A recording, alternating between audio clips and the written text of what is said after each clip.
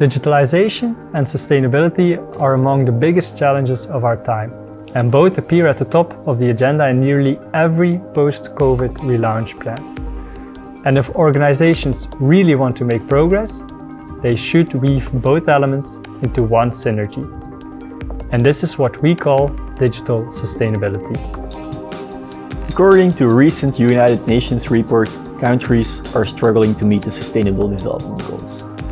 Why is that? Amongst others, not using enough objective data to support their policies and actions. To get back on track, companies need to convert vague objectives into strategy and concrete action.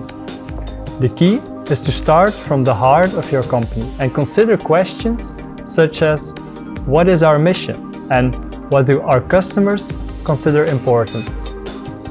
Next, to translate your strategy into concrete actions, use data analysis and visualization to identify the obstacles and determine the most efficient measures and quick wins.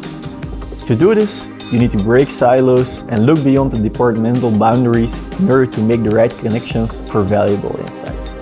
Sound data governance and data management are crucial here. If you base your policy choices and action plans on data, you can also communicate about them more transparently and objectively. Transparency reveals the strengths and the areas for improvement and can therefore be an engine for progress. Digitalization helps to better substantiate your sustainability policy choices and helps to show that your actions are part of a broader story.